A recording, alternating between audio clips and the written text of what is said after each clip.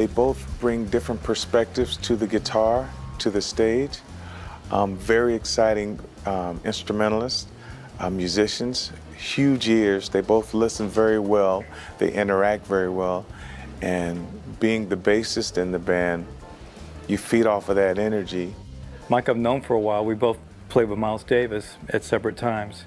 But Mike has impressed me because he's always curious and wanting to learn more, you know.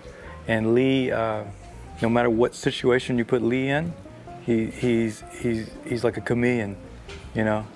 He brings his own sound, but can fit in many different musical situations. Loving it, absolutely loving it. From the first time we started rehearsing, it was just really cool to hear, Mike and the way he plays, his style, and Lee, the way he plays, and the way that they both play together.